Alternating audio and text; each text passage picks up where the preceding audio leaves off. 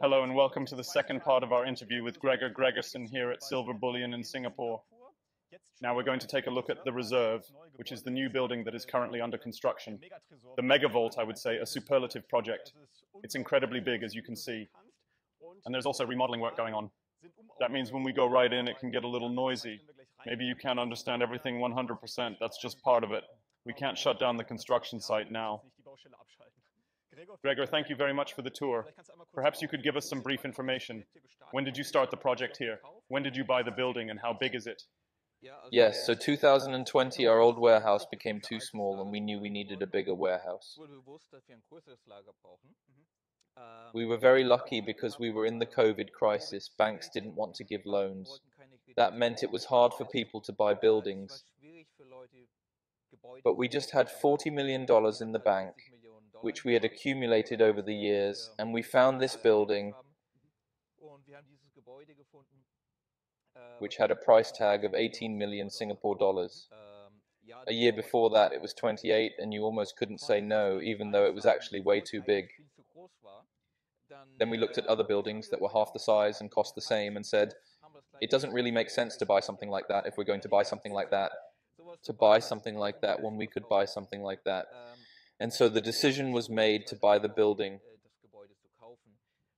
There are a number of reasons. I'll explain them when we do our walkthrough. Why this building is excellent for storing large amounts of gold and silver.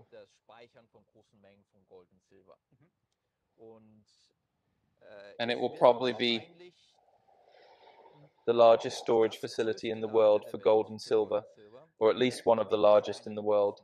So when it comes to capacity, because we can store about 15,000 tons of silver, that's up to 28% of the silver deposit as above ground known reserves. That's the statistics from the Silver Institute. So we can store more silver here than the whole COMEX system and Shanghai Gold Exchange combined. I think there's a vault in China that's even bigger or a little bit bigger. So we checked with companies like Reuters and they didn't know of any bigger storage now. So the biggest they knew was 5,000 tons. That's not to say that there isn't anything bigger, but from the commercial side, they wouldn't be very well known. So it really will be a superlative project in the truest sense of the word when it's finished. You guys are also located right here at the airport, so that's also a good location strategically, isn't it?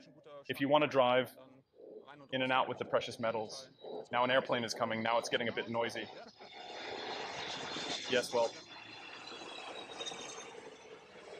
The building will be an iconic building.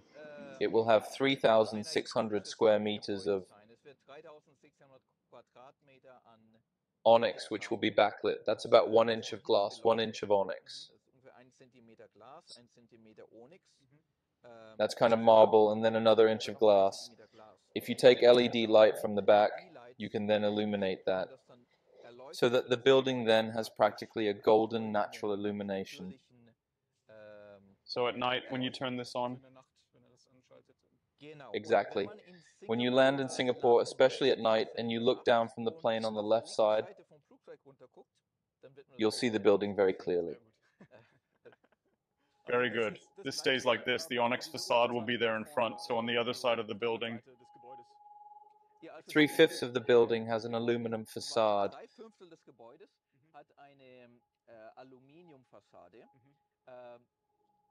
Where you can see parts of it now. Not everything is installed yet because there are still some cables to be installed and so on.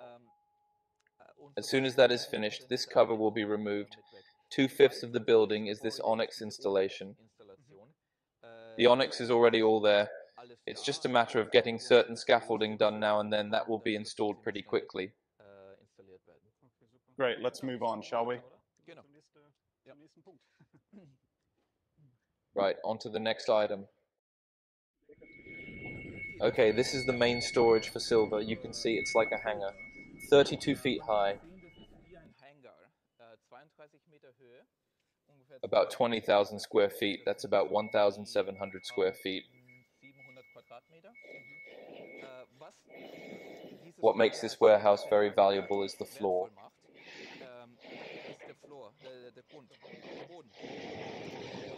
The floor can hold 90 kilonewtons of weight. To put that in comparison, a parking garage normally has 2 kilonewtons. That means we can put 45 times more weight on this floor than a parking garage. That means I can store at least 9 tons of silver per square meter. In practice, that means that we can stack silver 12 meters high, so about where the second beam is. And that gives us a very, very high efficiency of storage. And that's one of the things that gives us these large capacities. Now, the idea was not, we have to create 15,000 tons of capacity. It was simply consistent with the purchase of this building, where we then asked ourselves how we could optimize it. And of course, it makes sense to stack 12 meters high because the floor is so strong. It wouldn't make sense to make it 6 meters high and leave half the capacity free. In other words, we really have a massive capacity, not only to store silver, but also other metals such as indium or germanium, for example. Those are industrial metals that are very valuable, so costing around $500 a kilo, so a similar price to silver. And the big advantage we have now is there have been several thefts in Rotterdam and other locations. So now these metals can't be stored in normal storage facilities because they've just become too valuable. But these metals take up too much space to store them in a traditional vault. And here we're now building a capacity with all the security that's needed, but also the high capacity to store these metals efficiently.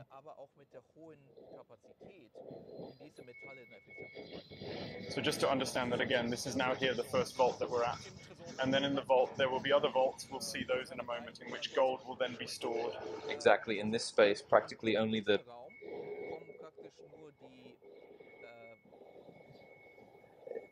cheaper precious metals are stored and valuable industrial metals. In euros, we are talking about 600 euros per kilo.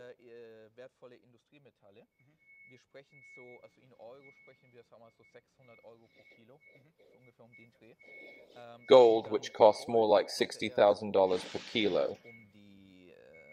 That goes into other vaults, and I'll show that in a moment, how gold is stored.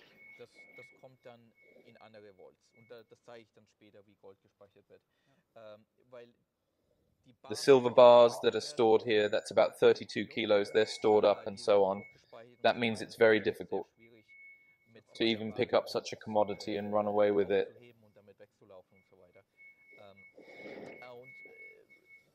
What you see here now, it's still pretty raw. The walls here are going to get another wall, another concrete wall that's going to be installed now soon. The roof is going to get a new internal roof. And if you look up here now,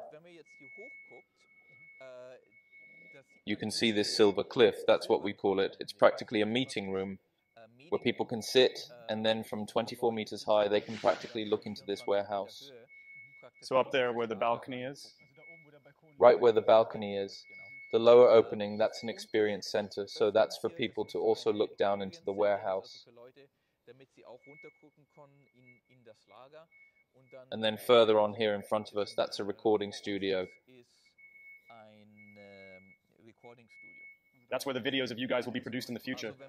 Right, so next year when we do another video like this, we can do it in the recording studio up there. Great.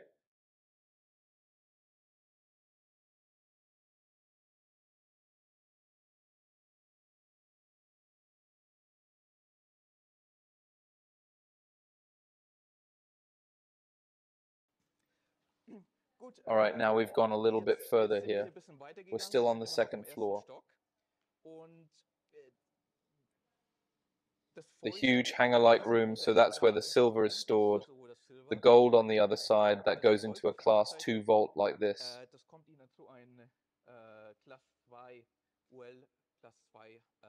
Can you please explain what that means, class 2? If you store gold and silver, then that also has to be insured. That is always the case.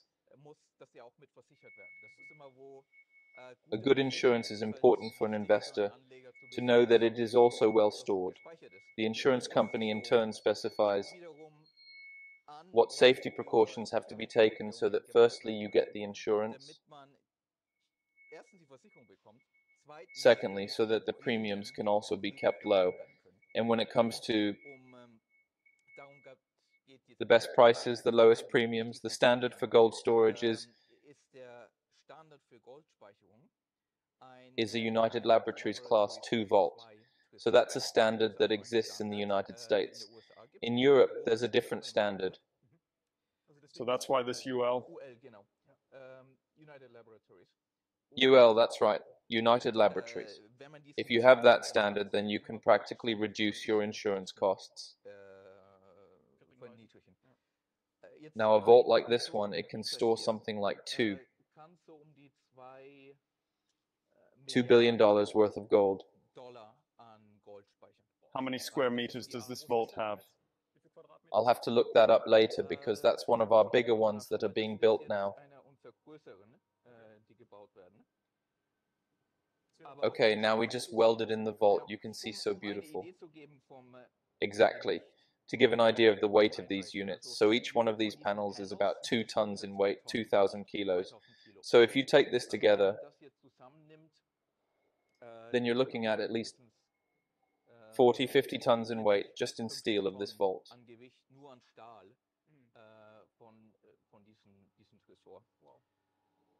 Wow, what is Class 2 for? How long does it take to drill through it? So about an hour or so.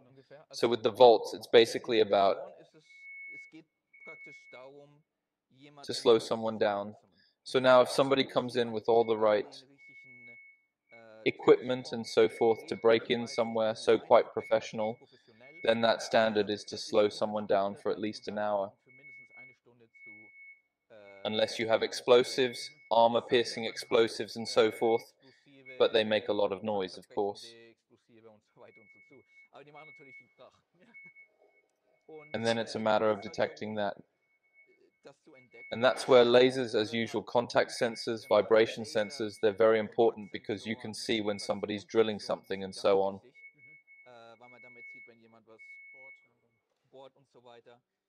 Then CCTV cameras and so on, and all of that is then linked together redundantly. Then it's a matter of, if something is discovered, how fast is the response time? If the police are 4 minutes away now, and you have an hour before someone comes in, then you have a lot of buffer time. Those are kind of the considerations. In the big picture, Singapore is a very, very safe country. It's practically an island. And the insurance companies are actually not very concerned about theft from outside because the state itself is already too secure. That's why the insurance companies are mostly concerned about making sure that there are no mistakes, that there's no inside jobs, that there's no internal theft of anything, and so on. So a lot of the backup methods are based more on that, rather than being very concerned that someone is going to come in and steal from the outside. The combination of all these things makes it all very, very secure, and with that, we can get the insurance just very cheaply.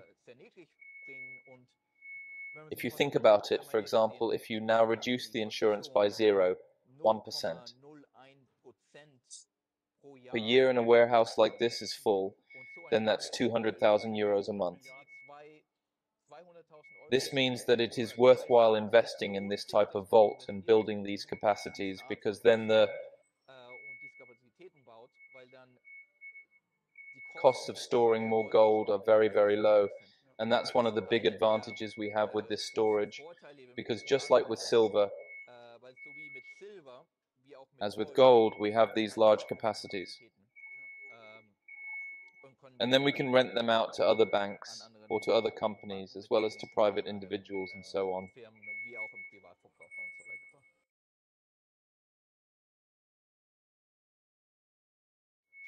Alright, and here we are still on the first floor. And here behind me are 10 more of the Class 2 vaults. that we saw before. That's mainly used by us, while these are here with for lease.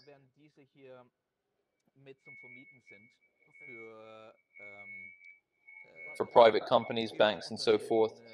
We've also used several of those vaults to then break those down into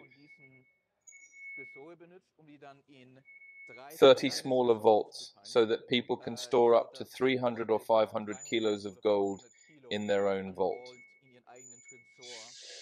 In the big vault, with the insurance and with the low insurance costs that are enabled by having a vault like that. And if you look here for a moment, this is again the view into the big silver vault from another perspective. And behind us here on the side is our own power station. So you have your own power supply? Right, the building, this was a high voltage facility before. We don't need that much power, so that means we've now rebuilt that with... The building behind us is practically the new power supply. The power consumption of the new building only needs half. And we will have 280 kilowatts of solar panels on the roof. When the building is lit, that will take about 56 kilowatts.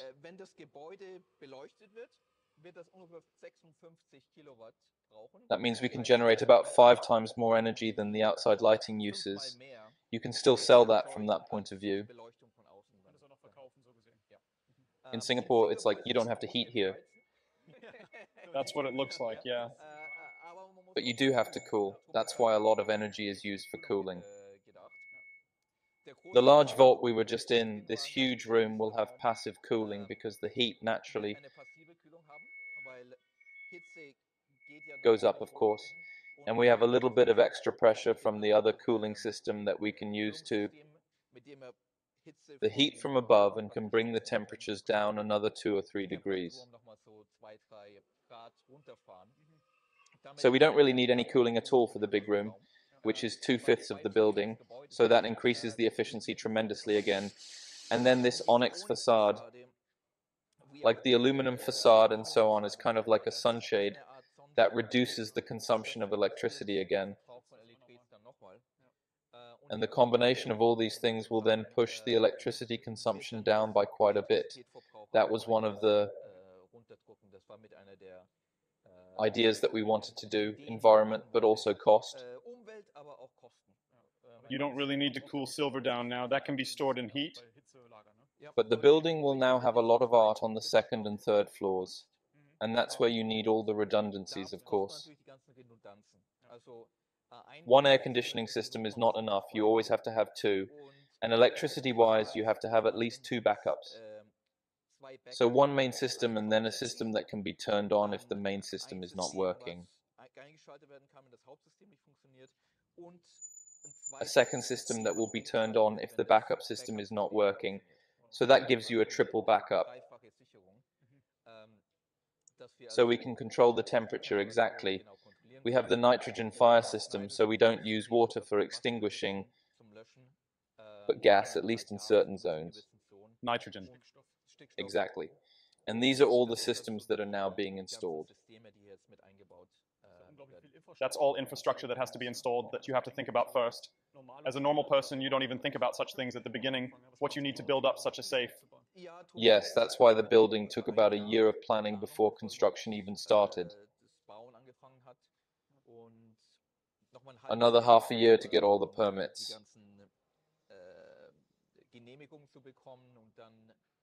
Now we're about a year into construction and we're going to be finished in October, November 2023. So that's another good 8 months or so.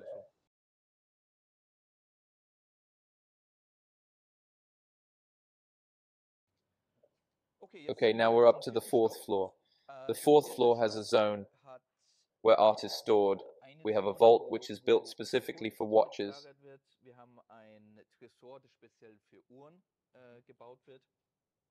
We have 12,500 lockers, and we have a section here.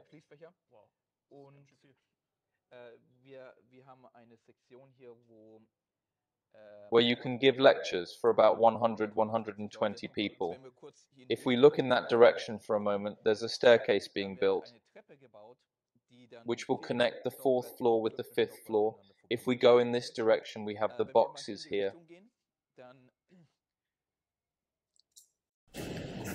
We have the boxes here. These are safe deposit boxes that still have to be installed. So just under 13,000 of them. And here we have another class 2 vault. These are again the same ones that we saw on the 2nd floor. What makes this building so special is how strong the bones of the building are, the foundation but also the floor.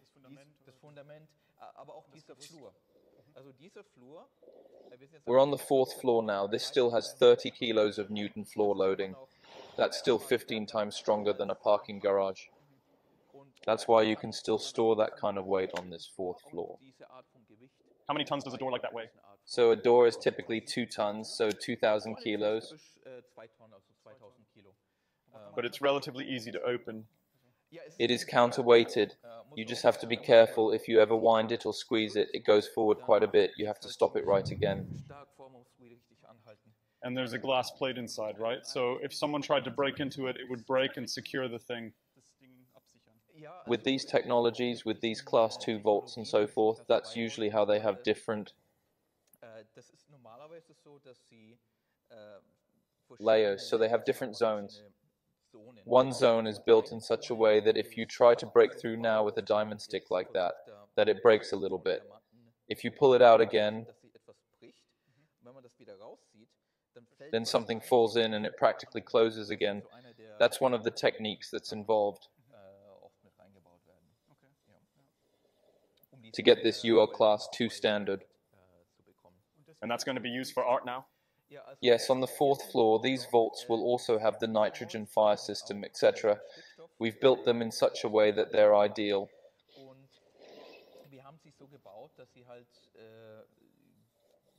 To store very valuable things for the long term, which are easily vulnerable.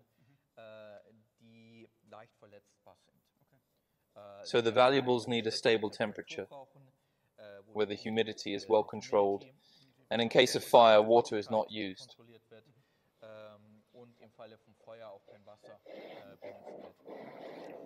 One reason that we are doing this now on the 4th floor is, here in the back zone is now being built an auction room.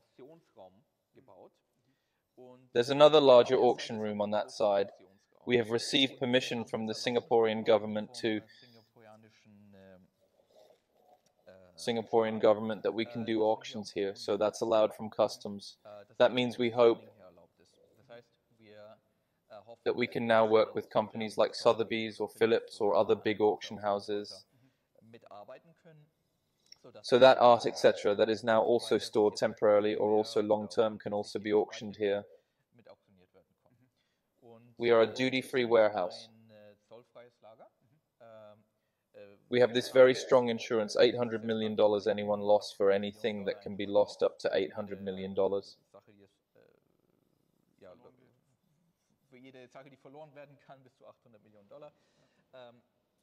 So that means the insurance is there, the security is there, the duty-free warehouse is there. The infrastructure is being built now. Exactly, the infrastructure is there. We have a kitchen on the 6th floor that we use to host events, parties, etc., up to 100, 120 people, etc. We have a bar, etc., so that we can practically style that so that it is also a very pleasant environment. So an all-in-one center where you can find everything on asset protection. Genau. The 1st, 2nd and 3rd floors are practically the high security sections in which gold, silver, art, etc. Whiskey, maybe wine is also stored. And then the 4th and 5th floors. These are the floors where people can practically come, visit their lockers, participate in auctions and also have parties. We already have a number of companies now.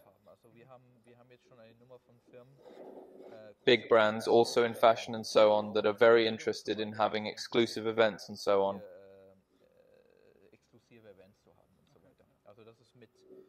That is with the idea of this building. Yes, it's nice that you can also hold such exclusive parties or events here. I hope that we will be able to organize a few seminars here again in the future with our Goodbye Matrix community. Then you as a viewer will be able to see everything here in person in Singapore when it is finished. So that will still take a few months.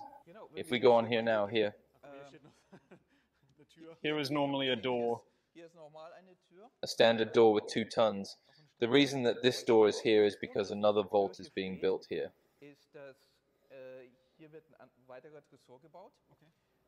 And to install a door like this, you need cranes and so on. Because the door is too big to use the elevator. That means you practically have to knock down a wall and then use a big crane from the outside to install such a door because of the weight. That's why the door has to come first, and then the other things have to be built on later. Was this wall torn out and then closed again? This is a space for artwork, so it's an exhibition space.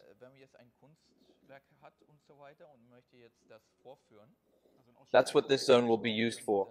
This whole zone is behind another internal security zone. So we have practically no controls when you come in. The building is divided in such a way that there are different zones. We have certain security sections so that not every person who comes into the building has to go through every airlock.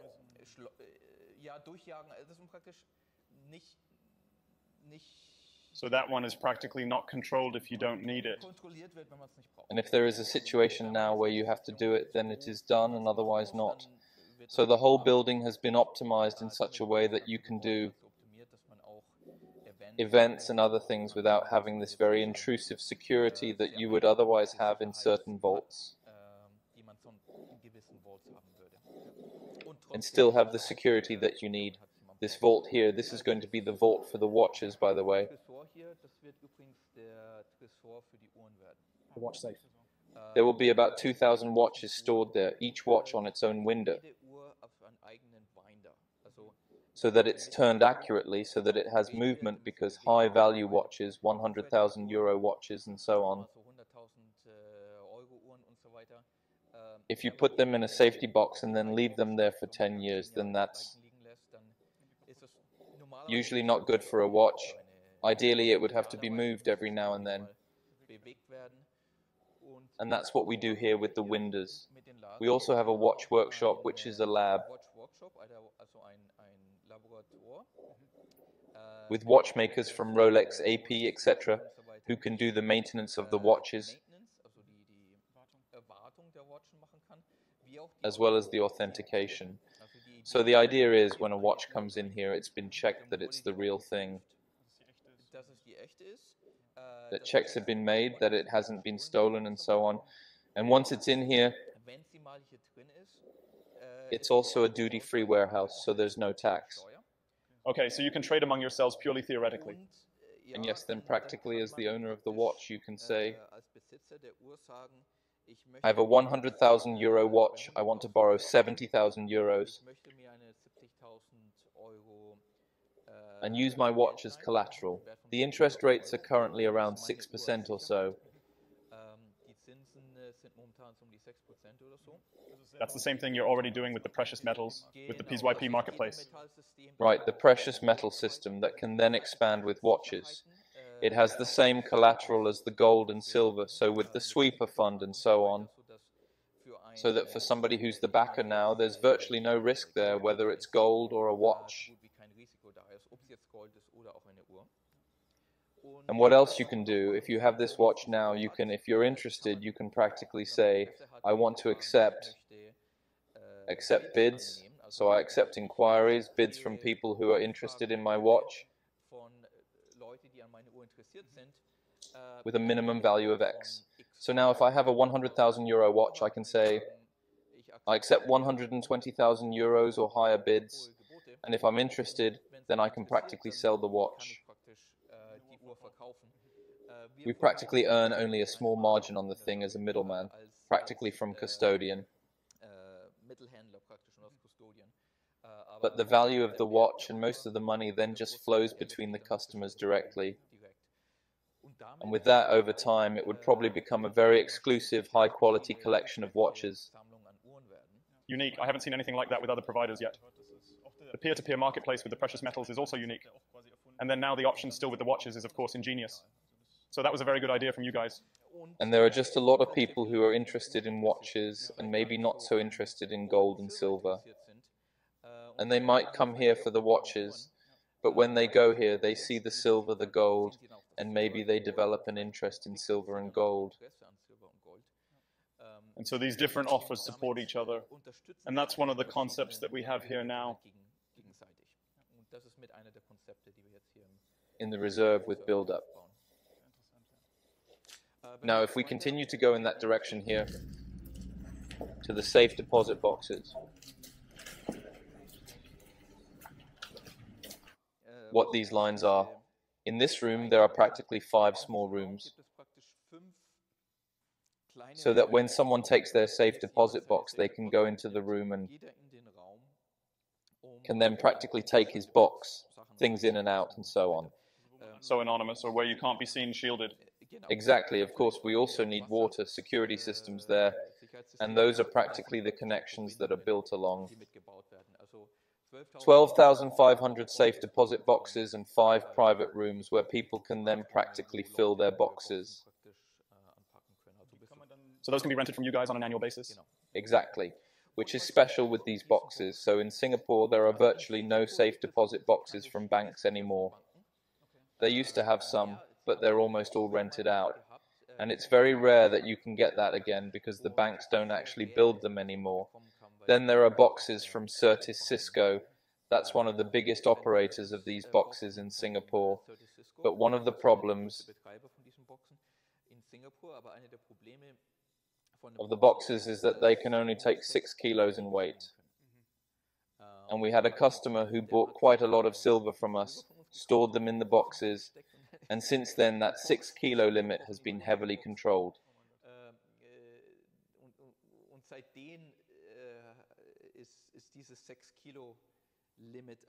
Oh my God.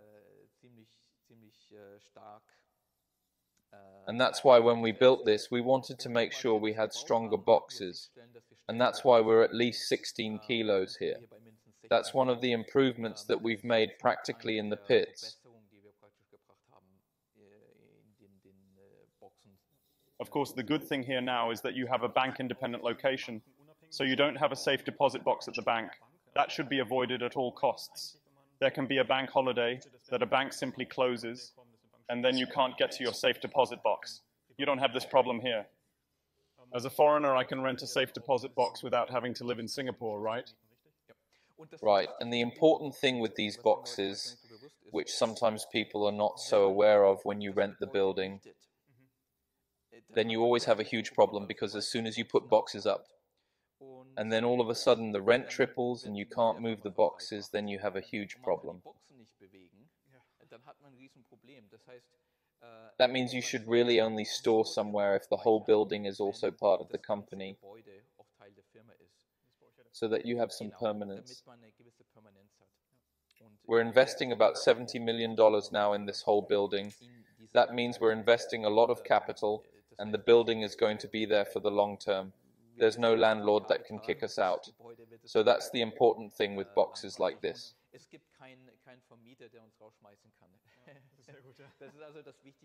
Yes, very good, yes. So a total of almost 90 million in investment here now for the building, with the building purchase price. Around 70 million Singapore dollars. So in euros, that's maybe more. Is that already including the purchase price of 18 million? Yeah, we're getting it pretty cheap because we were able to do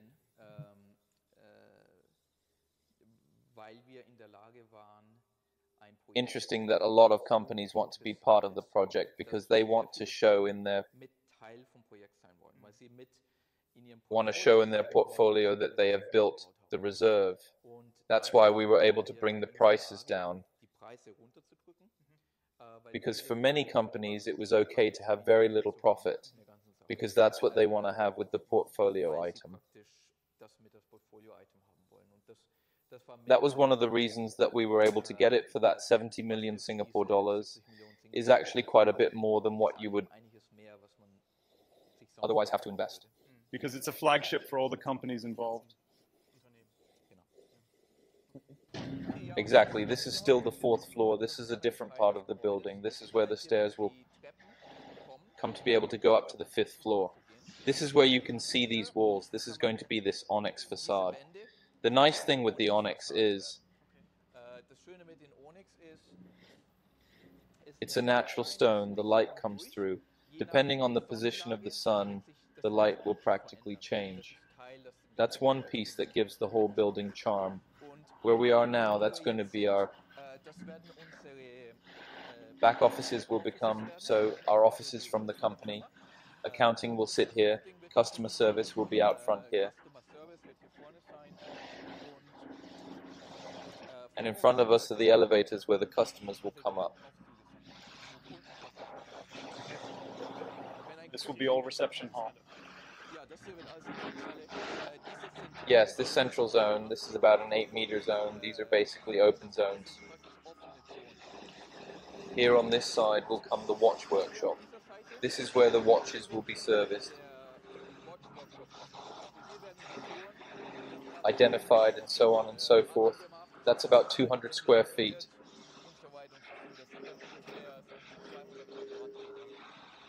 Of laboratory, so to speak. Watches here, silver bullion here, and then here we have the experience center. When a customer comes in, we're going to build a little version of the vault here so that people can see what gold and silver is all about. You can then look down here, and this is the silver vault. You're going to stack the silver up to about 12 meters high.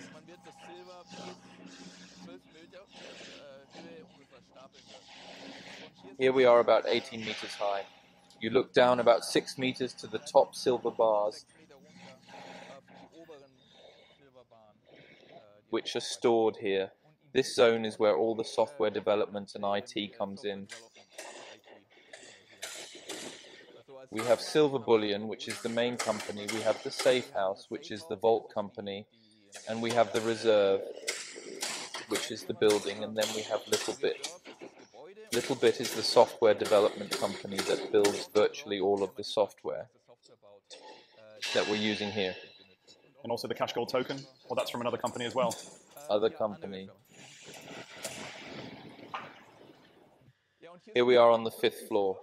The 5th floor is the lounge area for wealth managers. When a visitor comes here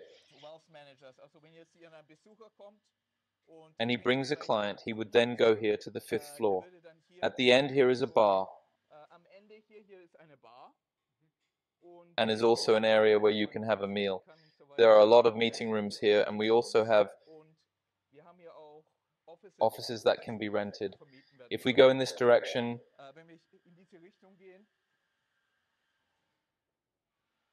these are offices and meeting rooms. There's a skylight up here which allows natural light to come in. And now we come to the silver cliff. Right, this is the silver cliff. This is kind of a balcony.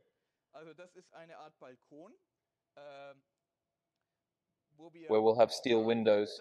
You can practically sit here and you can look down. You can now, if you bring a customer,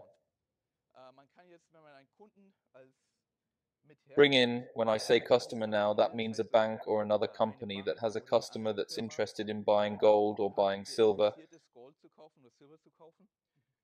and asks for the physical. If someone is a member of the reserve, then the wealth manager or the banker can bring their client here and can say, we're going to get the coffee from the bar.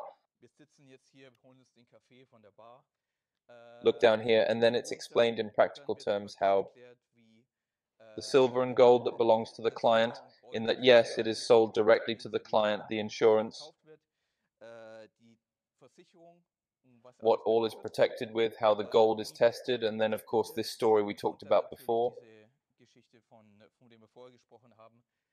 That's just Singapore jurisdiction. And the idea with this zone is just that not all customers have to be our customers, Silver Bullion customers, but that we also want to work with other parties who have customers who want to install 10 to 15% of their assets in physical gold, and nowadays there are more and more people who have these requirements, and banks usually don't have a good answer for that.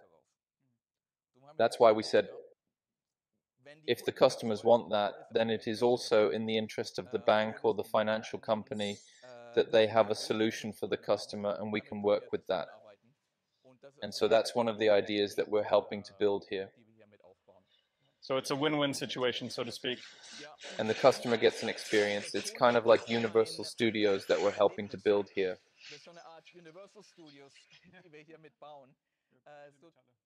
You can also learn how we test gold with different methods. So electroconductivity, ultrasound, X-ray, spectrography, density, magnetism, and so on. These are all different methods.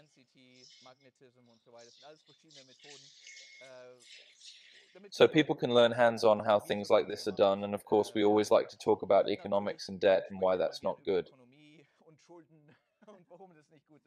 Why it makes sense to buy precious metals. And then back here, this is going to be the recording studio, the new one. Silver Bullion TV, as well as others, that can be rented out as well. As I said, next year we'll do our video there. Very good. Yes, then we've introduced the reserve so far, haven't we? Not everything, but the main things. Thank you for that. And if you're interested in learning more about Silver Bullion, below the video you'll find the link. Just visit the website, contact Silver Bullion, and maybe you will visit the reserve yourself in the future. In this sense, see you next time.